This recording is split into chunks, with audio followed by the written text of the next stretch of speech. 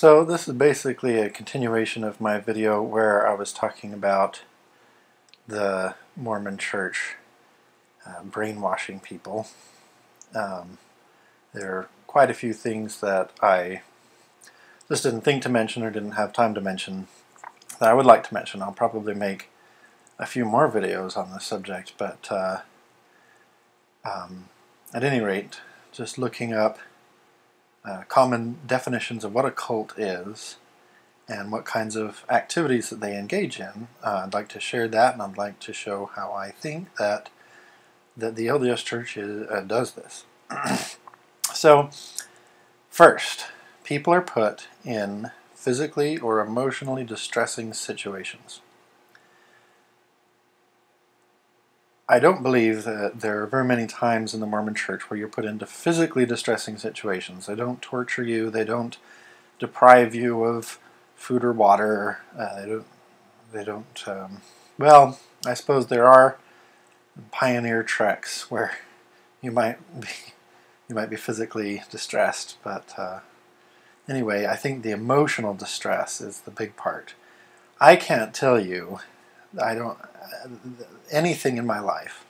I can't think of a single thing in my life that is more emotionally distressing than having to go to my bishop and confess to him sins that I've done.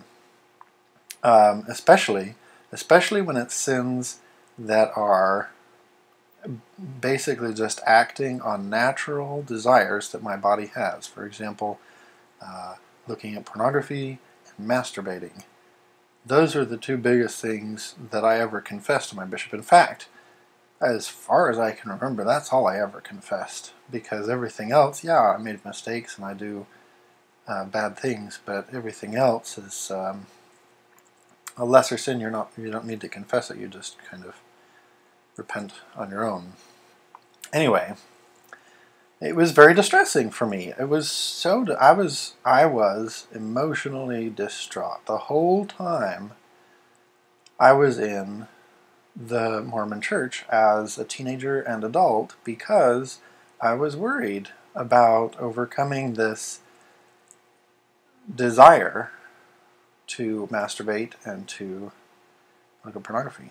Anyway, I don't want to go too much into that detail for this video, just pointing out confession is certainly one of the big emotional distresses that the church puts on its members, and I think it does this for control, to guilt the members, to keep them coming back and saying, you need to feel bad about this, and you need to come to the church for fixing this. Guilt, we can alleviate the problem. Well, they're the ones instilling the problem. Now that I'm no longer a Mormon, I don't feel guilty about masturbating. And so there's no emotional distress, so I don't have to go to the church to repent for it. It's natural, and there's nothing wrong with it. I'm not harming anyone. Anyway, number 2, their problems are reduced to one simple explanation, which is repeatedly emphasized. I can't tell you how obvious the LDS Church does this. It is so obvious. The new training that they have for their missionaries, we weren't quite this extreme when I was a missionary, but still we were. But the new training that they're teaching missionaries now with the Preach My Gospel manual is resolve all concerns using the Book of Mormon. The logic is, if the Book of Mormon is true, then Joseph Smith was a prophet, then the church that he created was the true church, then everything that the church says is true, then whatever your concern is resolved, because you know that it's the Word of God. Every single problem, somebody has a concern. Maybe they heard from a friend that Mormons teach that you can become a god in the next life. Well, that's true. And the missionaries would say, do you have a testimony of the Book of Mormon? Have you read about it? Have you prayed about it? Not read about the Book of Mormon, read the Book of Mormon. Don't read any other sources, because the church doesn't want you to know. Anyway, that's their tactic. They say, read the Book of Mormon, pray about the Book of Mormon, get a testimony about the Book of Mormon. If you know that's true, you know everything else is true. It's the same one simple explanation, and everything comes back to that. And it's repeated over and over in every lesson I taught with the missionaries. They would emphasize, do you have a testimony of the Book of Mormon? Did you read the Book of Mormon? Did you pray about it? Do you know that it's true? They would repeat over and over and over, and that's what they would. I know because I went to their zone conferences, so I know that's what they were taught in their trainings. I was with them. I mean, I would go out with the missionaries multiple times every week. Sometimes I would go out with 2 or 3 different sets of missionaries in the same day. I was with missionaries all the time. I know what they teach. And I know what they teach at church. I know what they teach in Sunday school and in sacrament meeting and in the priesthood and relief society meetings. It's repetition. It's you need to pray and get your answer. And it's a simple explanation. And everything relies on that. Number 3. They receive what seems to be unconditional love, acceptance, and attention from a charismatic leader or group. Well, couple different charismatic leaders. First of all, there's God. You're taught that God loves you unconditionally. God will watch over you and care for you no matter what in your entire life. But even then, they have Thomas Monson. I can't say whether he's charismatic. I think he is. I think he's very good at telling stories. I think he's very likable. But at any rate, the point is, you're taught that he's the prophet. He's the prophet of God. As God's prophet, he loves you. And he wants what is best for you. In an email I just got from my dad the other day, he said, I know that all of the general authorities of the church and the local leaders of the church only want what is best for the people that they serve. So you're taught they love you unconditionally, and all they want for you is what is best. 4, they get a new identity based on the group. Now, Mormonism is very good at this. There's a very strong Mormon versus non-Mormon identity. You think of your fellow Mormons as brothers and sisters, and and I think it's relatively common knowledge that BYU graduates look out for each other. Like if you're a BYU graduate and you go apply for work, you want to go to apply to a place where a BYU alumnus is waiting. I mean, is there. They're the person that's doing the hiring, or they know someone that's doing the hiring, and they can have an in for you. Because you're Mormon, and they're going to watch your back. And if that's not enough, when you go to the temple, you literally get a new name. You get a name. It's not your own name. It's not your first name or your last name. It's a new name that you're supposed to use when you get to heaven. And there's a new identity right there. Number 5, they are subject to entrapment, which means isolation from friends, relatives, and the mainstream culture, and their access to information is severely controlled. Now, this is the one that I think the Mormon Church probably doesn't do nearly as much as other cults, and that's probably why they try to defend themselves and say they're not a cult. That's probably why Mormons get really defensive when you say that they are a cult.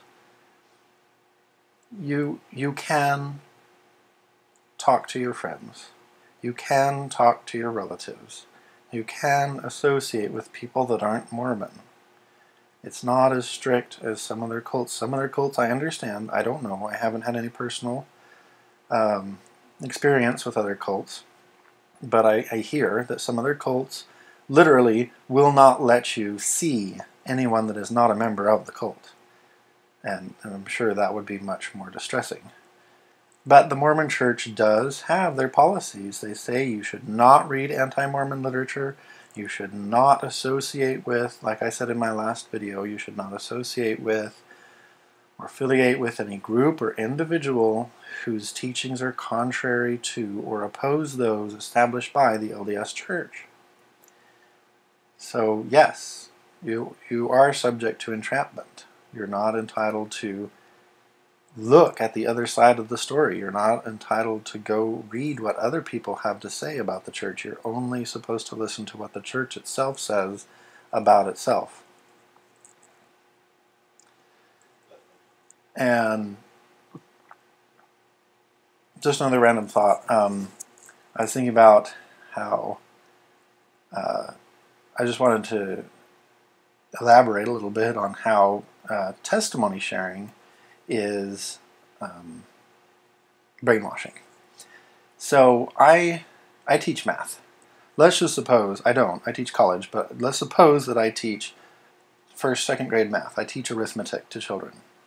How do I get my children to learn, for example, the multiplication table? If I want them to learn everything up to 10 times 10. Memorization. That's the only way. They're just going to have to repeat it and repeat it and repeat it. So why is repetition bad in one case, good in another case? Is it brainwashing in one example, but in another example it's an effective teaching tool? Well, there are a couple reasons. First of all, arithmetic is accepted as true by the entire population. Nobody disputes that arithmetic is valid. People do dispute religion all the time. So first of all, it's established truth compared to one person's version of the truth, one person claiming that such and such is true. Another thing is, teachers don't indoctrinate students. They don't say, you cannot look at other sources. You cannot look at any other place that talks about arithmetic other than this classroom. They don't do that. If you want to go look at other sources for arithmetic, go for it. Every source you look up will tell you the same thing. Every one you look up, 2 plus 3 is 5. Every single one. You look anywhere you want to. And also, if you think that it's wrong, you think 2 plus 3 should be something other than 5, well, you know what? Come up with a reason why you think that. Share it with the world, and then maybe you can come up with you can design your own version of arithmetic. Great! Do it! Nobody's going to try to stop you. That's the big difference right there. The LDS Church, if you do that, you try to come up with your own version of the truth, they're going to stop you. They're going to say, no, you're wrong. You're wrong, you're wrong. You have to do what we say. We have to do it our way. As a math teacher, I don't make my students do things my way. I just tell them, you know, I'm teaching you this, and if you want to learn it, great. If you don't want to learn it, that's your choice. You know, you can go somewhere else and learn something else if you want. I'm not going to try to control you. You think whatever you want. You think whatever you like about math. The church actually demands that you love the church. You have to love God. You have to love the gospel. You have to love the Book of Mormon. You have to love your brothers and sisters in the church. Your emotions are controlled. And in fact, that's why the testimony sharing is so dangerous. See, when you're memorizing your multiplication table, and you're just sitting there and you're going, okay, 2, 4, 6, 8, 10, you just list it all off. You're not sitting there going, and I know that this multiplication table is true, and this multiplication table brings me joy, and knowing that 2 times 5 equals 10 brings me a fullness of joy, and I am so happy that my math teacher taught this to me, and he is so loving and caring that he would teach me the multiplication table. If you find a math student like that, I want them in my class. I really do, because I don't think such a one exists. I love math. I love math, and I'll talk about it all day long. I'll say math is wonderful, math is great, math brings me joy, but I'm not going to indoctrinate anybody else. I know other people don't like math. You don't like math? That's fine. I expect that you don't like math. Don't like math. Cool. Like something else, like art, like video games, whatever, whatever it is that interests you. Reading, TV, sports, great. That's fine. But the church, in the church, you have to say, I love God. I love the Book of Mormon. I love my family. I love my brothers and sisters. And I'm grateful for this truth, and this truth brings me joy. And I know that math is true. But I don't go around all day long saying, I know math is true, and math brings me joy, and it's so wonderful to have math in my life. I don't need to do that, because I know it's true. I have confidence that it's true, so I don't have to go around telling everyone that it's true. The reason why you're going around telling everybody that your testimony, that you know the Book of Mormon is true, and that you know that God lives, and all of these things that you're testifying of, in any religion, Mormon or otherwise, I think it's a sign that you're trying to convince yourself. In fact, Boyd K. Packer gave a very famous talk. Most Mormons know about it. It's called The Candle of the Lord. And in that talk, he said that a testimony is found in the bearing of it. I mean, he even admits that all you're doing when you're bearing your testimony is convincing yourself of what you're actually saying. You might not believe that the Book of Mormon is the Word of God, but if you say it enough times, you will believe it. Say it every week. Say it every month in sacrament meeting. Go up in front of 500 people and say, I know that the Book of Mormon is true, and after you've done that 55,000 times, I guarantee you will believe the Book of Mormon is true, regardless of what's written in it. I mean, it could be stuff that is clearly and demonstrably false. It could be talking about how the earth is flat. You could mention that, and you believe it, because you've said over and over and over again that you believe that it's true, and that this belief, this truth, brings you joy and brings you happiness. So I think that's the big difference between the repetition involved in actual teaching and the repetition involved in brainwashing. In the actual teaching, you're just memorizing facts. 2 plus 2 is 4. 2 plus 3 is 5. 2 plus 4 is 6. The Battle of Waterloo was, I don't even know what year. I don't like history. You're just memorizing facts. You just, this huge long list of things, and you just recite them over and over. Yeah. But you're not trying to convince yourself that it's true. You're not trying to associate emotion with what you're learning. You're just like, okay, yes, the French Revolution happened during the reign of Louis the 16th, or whenever it was. I don't know.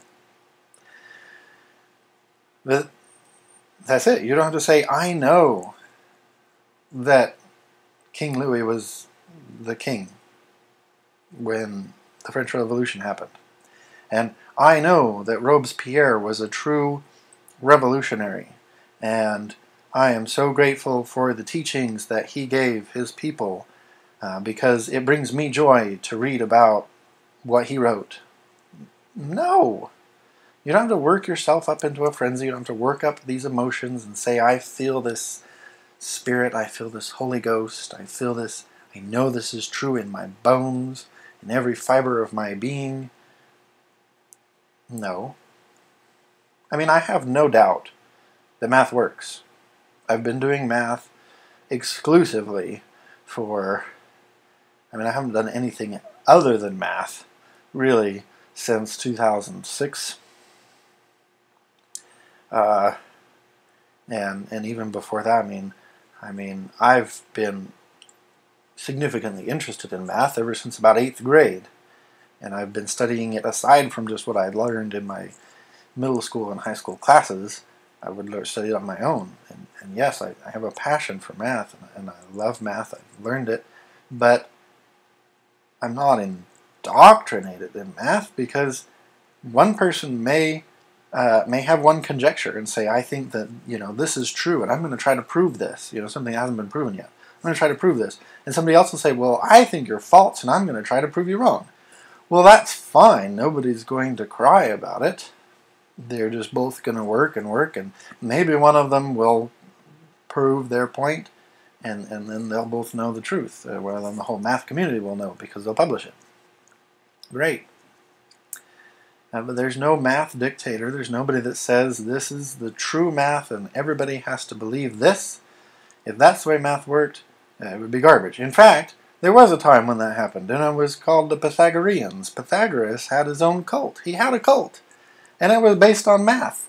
And he had his people believe in all sorts of weirdness, cosmology, numerology, and all this kind of stuff. And every number had a symbolism. 3 meant something, and 5 meant something, and men were superior to women, of course, obviously, and you couldn't eat beans because they resemble testicles, and all sorts of crazy stuff. And I think that's the biggest problem with a cult is you're isolated.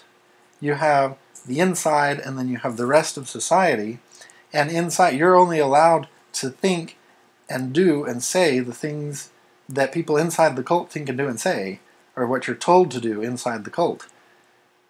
You're not allowed to think outside the box. And so it further isolates you from the rest of society. The rest of society progresses.